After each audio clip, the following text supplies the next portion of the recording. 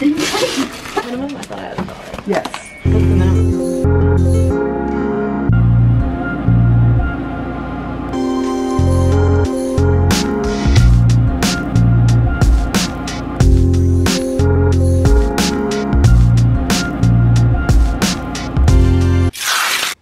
I did this upside down. Give me a break. I think this might be the warmest Colorado mid-December day of all time.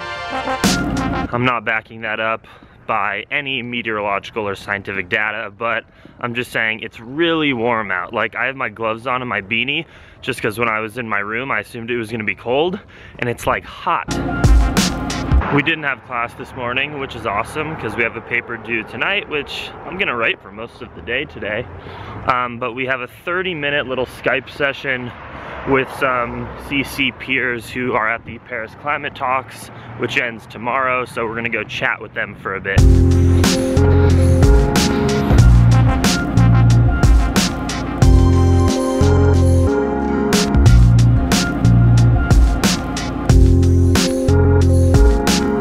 Partnerships, but a part of a larger policy that's here. The global WWF team is feeling good about the agreement.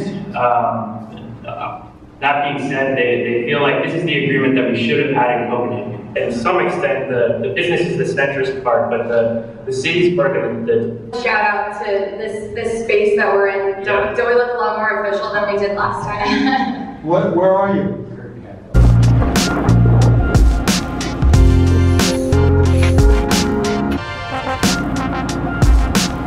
Don't you love when you're just going through your day and something happens where, like, you're put on a trajectory where you almost don't have a choice to do something? It seems so clear.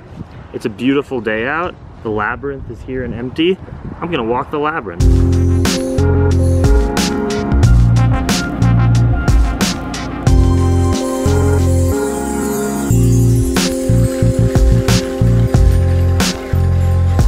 So let me show you what the labyrinth is. You start right here. You see this path?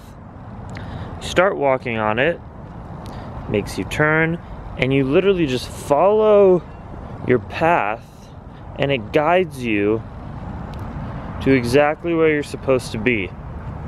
And over the course, if you walk at a slow/moderate pace, it takes you on just a roller coaster ride back and forth along this whole thing. It takes about 15 minutes until you get to this final bend, and it brings you here into the center, and the mountains are over there, the sun is at you, there's beautiful symmetry, and it's just a really blissful experience.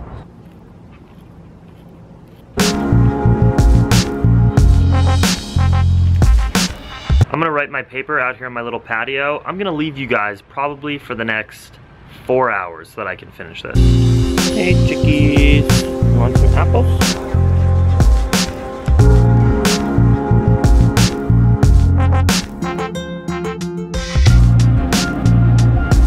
Scratch that plan. I worked for about an hour and a half and actually got a lot of it done. So I'm gonna take a little break, and it's Izzy's birthday on the 16th, which is in a week. And don't worry, I already told her that she can't watch this vlog till after her birthday, and she agreed with that. So I'm gonna make her a little birthday package to send to her. She's like me, she doesn't like to make a big deal of her birthday. She already told me that. She just wants to treat it as a normal day, but I'm gonna send her a little package.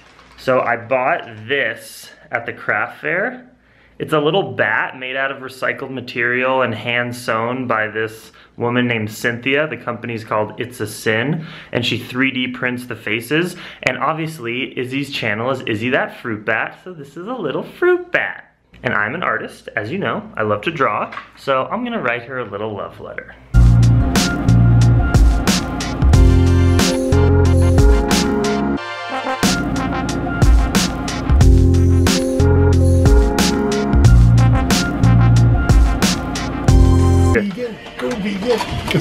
I'll send you the link to my YouTube video. I got a package that I don't quite remember sending to myself.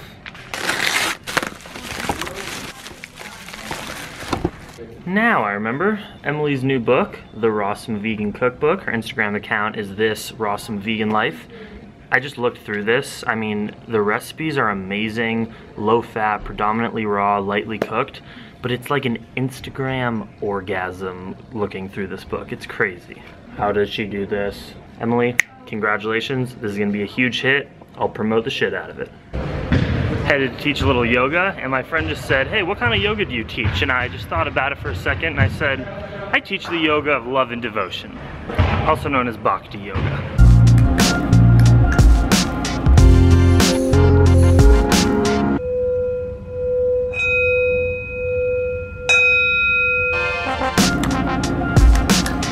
I'm gonna miss my yogis over winter break.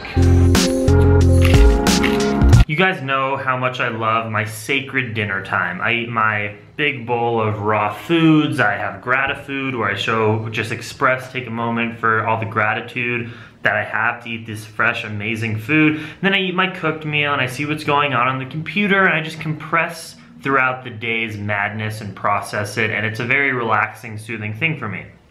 But I still have to finish up the last touches of my paper, and it's due in about an hour and 15 minutes. So, done. I'm gonna be real, I am feeling very burnt out between school, editing vlogs, recording podcast episodes. I'm doing like 3 starting tomorrow for the next like 48 hours if all goes well. I'm just feeling very tired and overwhelmed a little bit. I think it's okay because it kind of makes sense. The semester's almost over. Everything is sort of accumulating. This is an intense point, and in less than a week I'll be going home, which will be very relaxing, and I'll have tons of time to do all this stuff. So I'm not at a breaking point, but I'm not warning you of anything. Just right now I'm feeling very overwhelmed and tired.